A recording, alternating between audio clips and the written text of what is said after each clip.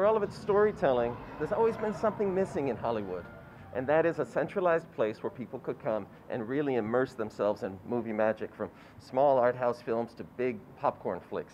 Here you can stand among the head from Alien, the spaceship from 2001: A Space Odyssey. The museum took 12 years to build, and during that time, a lot changed in Hollywood. There was a reckoning with racial diversity, and there was the Me Too movement. And as part of this museum, there is an emphasis in a number of ways on artists who have been a part of the diverse history of Hollywood, even if they haven't had such a big role.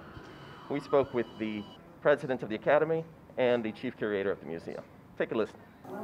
The journey has been even longer than the last 10 years, because when the original founders of the Academy decided that one of their goals, in addition to establishing the Academy Awards, is to open a museum of motion pictures. It only took us a century.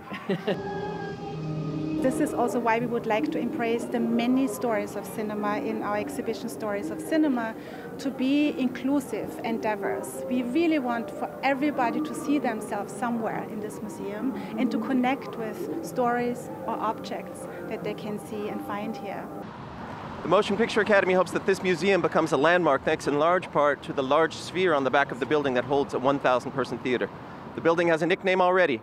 It's from Star Wars, the Death Star.